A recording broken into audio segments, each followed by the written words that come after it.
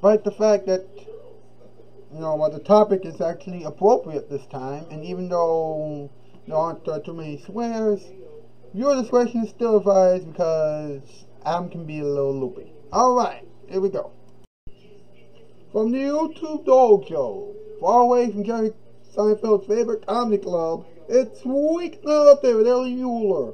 And now, a man who thinks that Jerry Seinfeld should be rewarded with at least 58 more Emmy Awards, Ellie Muller.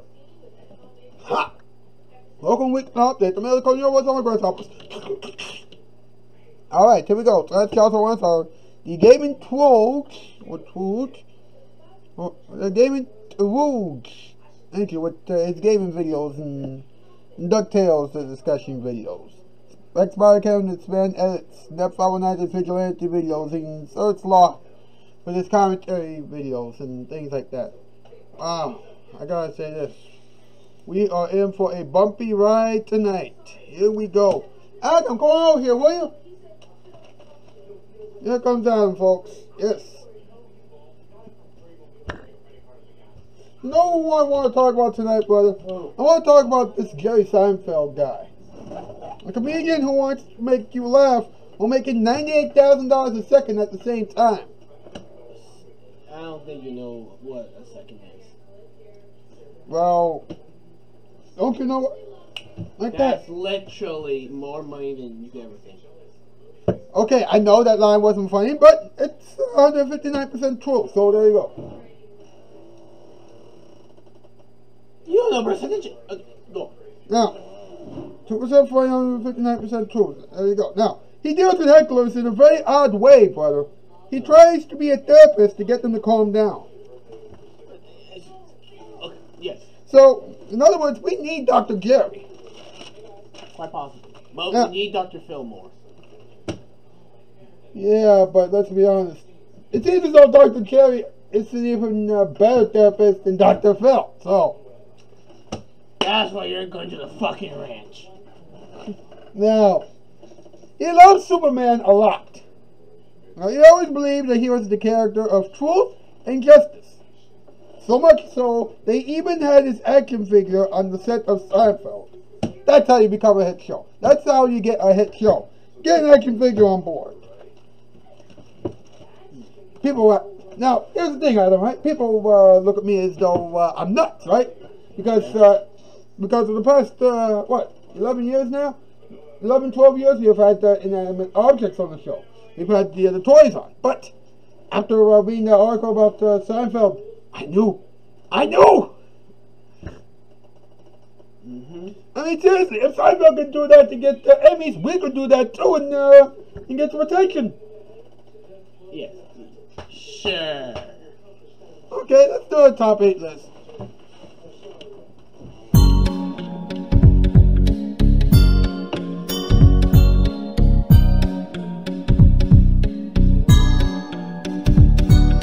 Good morning in the top 8 new shows for Jerry Seinfeld. Number 8, Dr. Jerry. Number 7, Jerry finds mud. Number 6, Dr. Jerry. Why is everything fucking mud? Number 5, nothing but Jerry Seinfeld. This is bullshit. Number 4, Jerry needs a ret. This is stupid. Number 3, let Jerry do nothing. Number 2, Jerry is done doing anything. I swear to God, you paying little bitch, if you even raise your goddamn mouth, I'm finna fold you like a goddamn Muhammad. No shit. Number 1, Jerry needs Jerry's a mic! Jerry's a mic! Hold it like a damn Hamlet. Jerry needs a damn break, and I do too. Commercial break. We'll be back.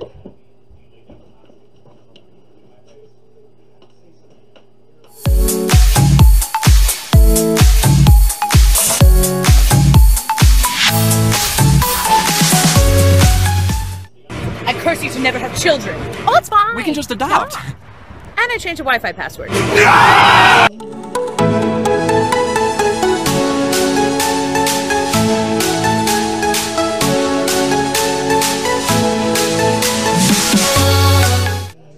girls want it. The guys want it. Every night, all night, we want it. Gotta have it. Nick at night. Have you ever had to wait for new carpeting to be delivered? I'll guarantee you, before it arrives, you'll think they must have sent it by Slow Sam's Turtle Express. You can expect to wait a good 4 weeks, maybe 6 to 8 weeks. But I'd like you to remember, Empire will have your new carpeting delivered and installed in 72 hours. Plus, you'll get your choice of a telephone or Bissell shampooer, free with any carpet order. So call Empire now, huh? 588-2300 Empire. Don't wait for Slow Sam. The girls want it. The guys want it. Every night, all night, we want it. Gotta have it. Nick at night. I curse you to never have children. Oh, it's fine. We can just adopt. And I changed the Wi-Fi password.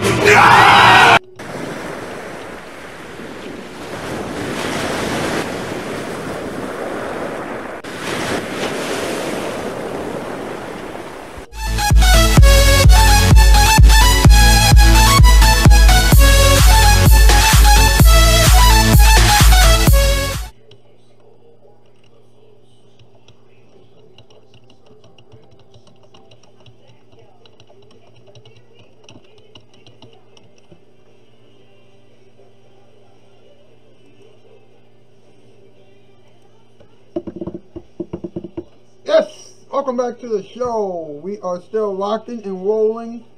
You know, having a good time. This is going to be good. The rest of the show is going to be great. You know, I don't know what happened during the opening remarks for the top 8 list, but okay, so let's have some talking time. Let's talk about it. Let's go. Let's go.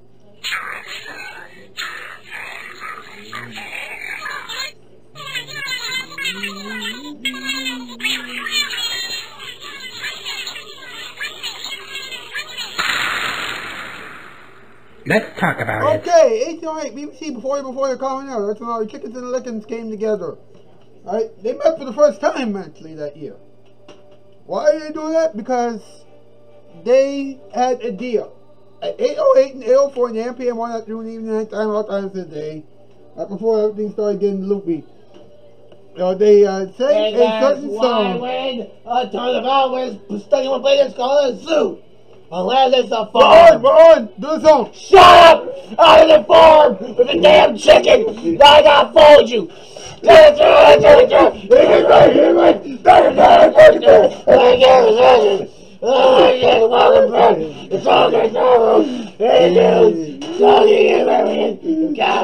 How's an important business call? I just etiquette saying when all of the animals are stuck in one place, it's called a zoo! Unless it's a farm!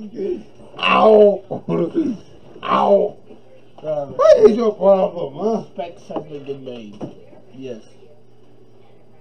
Ow! Now, we're talking about Jerry Seinfeld, right? Now, he has been he's been doing stand-up comedy since 1976. Really? Yeah. How long is that? Well, that's I years didn't almost. ask for a damn math lesson.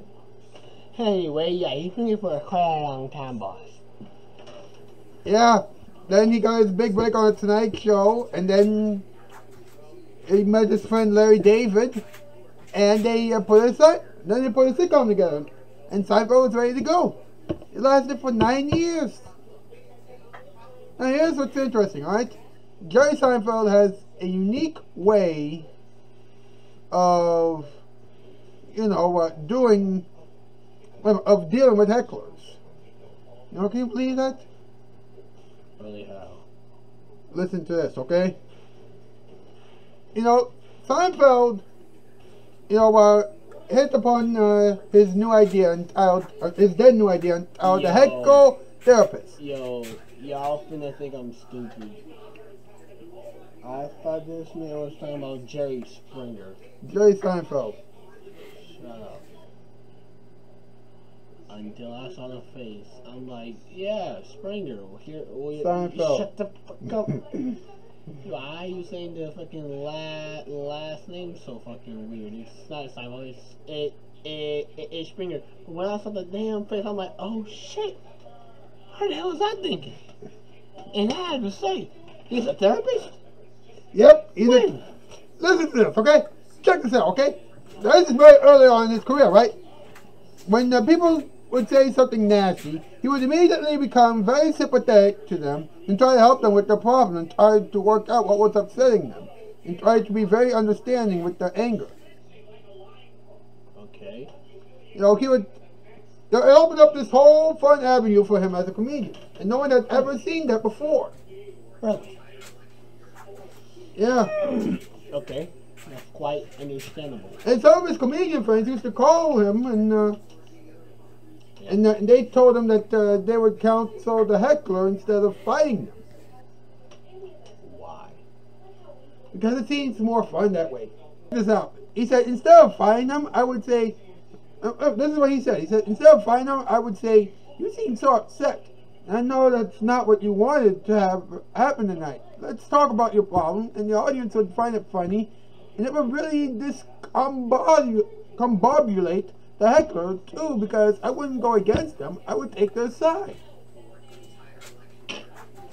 You right? I am a piece of garbage. So let's define a piece of garbage, shall we? It's like, you want to say that? So a piece of garbage is something in the trash. I am trash, aren't I? And ain't my hair trashy? And then he starts capping. Now, this is what I keep telling you. You know, he needs to be, on TV as Dr. Jerry. No, I'm serious. He would tell a couple of jokes. One audience member or two audience members would start yelling out some stuff. Jerry Seinfeld would say, okay, let's talk it out. And he does the whole rest of the hour, just talking to one of those people. And then everybody laughs and oh! But it's, no. You see, I get his style. He makes it so awkward that it's funny. Like, have y'all ever been put in a situation that's so awkward? Like, I swear to God, that's what he's doing. It's like if the class clown is clowning out, and then the teacher says, "But what is the definition of a clown?" Y'all be like, "Wait, huh?" And then y'all be laughing. Now check this out, Adam, okay? You probably heard about this show Seinfeld, right? We just talked about it, right? But here's the thing, right? Jerry Seinfeld loves Superman. I'm not surprised. And he was a common theme on Seinfeld. But people don't recognize Superman that much because he's always standing on the show, right? Really? Then who was Superman? Superman was this. No! You say it was a common theme on Seinfeld. Then who was Superman? Let's just move on, okay? Because this is getting. Followed it. Listen to this, right? A former Seinfeld writer admitted that they were never given instructions to start including Superman references. Instead, they just happened organically and continued for all 9 seasons of the show. It had something to do with the fact that the real Seinfeld is a huge comic book fan and considers Superman one of his favorites. And Superman became like an honorary fit member of the cast. Fit cast member on the show. Apparently, somehow, I'm not sure how, but okay. But here's the thing, alright? All of the Seinfeld characters, were devoted to lying, cheating, and getting their own way. Whereas Superman was devoted to the truth, justice, and the American way. What American way? Getting through things. No. You already quit folding yourself, mate. Wow, like guys, have you ever just say something and then you fold yourself? He's doing it. So yeah, he likes Superman, and apparently Superman is like a shit that was in Seinfeld secretly. Apparently, understandable. Anyway, so what else? Well, here's the thing, right? You know, Seinfeld writers followed co-creator Larry David's strict rule, saying no hugging, no learning. You know, while coming up with storylines, because they wanted the whole show to be fun and all about nothing, as they said. Well, yeah, a good show is about nothing. Wait a minute, Will. Let's think about this for a moment, right? Because we've talked about this once before. We've been on the show. We've been doing this show now almost 12 years. 12 years, right? And this show, what is this show about? Really, nothing, right? I'm just saying, a good show has to do with nothing. That is it for tonight. That's it. Tomorrow we're talking about Cecily Strong. Wednesday, Kevin Hart. Then on Thursday, oh my goodness. Then on Thursday we're talking about Melissa McCarthy. Then on Friday we're talking about Shell Hines. 949, Alex K. Anthony Penta Show. Web Design 8, Lex Books, Mental Gappy, Michael Sycast, Burger King, Renata, / Swagger Vortex, NPTV, Ace Duels, Emotional Fireflies 97, and Plumber J2 exclamation mark. They'll all be here. Alright? You know, so please don't miss it. Please don't miss it. That's news. I'm out skis. Parole by parole. The girls want it.